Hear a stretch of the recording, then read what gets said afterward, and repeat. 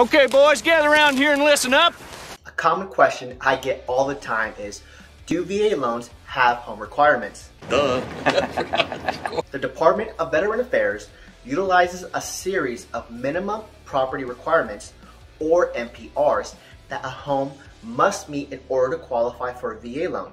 These home requirements help ensure that veterans and military families have a safe, structurally sound, and sanitary place to call home.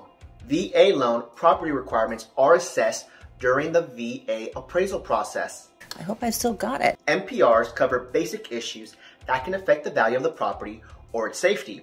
These are mostly big ticket items that present immediate or near immediate problems for veterans and their families. Some big ticket items are working electric, heating and cooling systems, adequate roofing that will last the foreseeable future, sufficient in size for basic living necessities, clean, continuous water supply with sanitary facilities, free of lead-based paint, free of wood-destroying insects, fungus, and dry rot, safe and sanitary sewage disposal. Are you almost done? Yes. Accessible from an all-weather public or private street. Attics and crawl spaces must be accessible and properly ventilated. You finished? Okay, let's dive deeper into big ticket item number 1, heating systems, like solar or wood. Either or is required to meet certain standards and have more traditional backup systems as well. These are items that not only protect the marketability of the property, but also the safety and comfort of you as a buyer. Got it. In some climates, a heating system may not be needed, but that determination is left completely in the hands of the VA. Neither the seller nor the lender can make that call. Sir, you're out of order. Other items such as roofs, termites, and ventilations fall under the MPRs.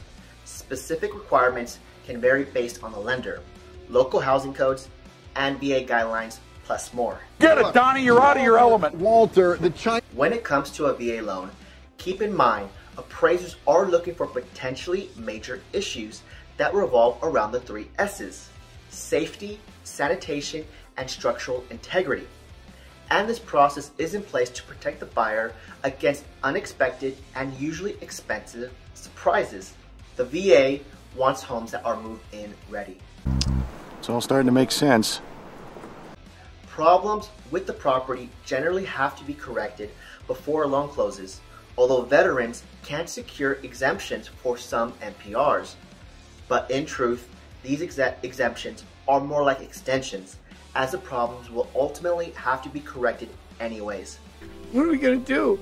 Borrowers whose prospective property fails to meet the minimum property requirements will be hard-pressed to secure VA financing. My question is, are we done? I know we covered a lot. If you have any questions, feel free to reach out and we can discuss the matter in further detail. As always, my name is Omar Pineda, and allow me to elevate your lifestyle.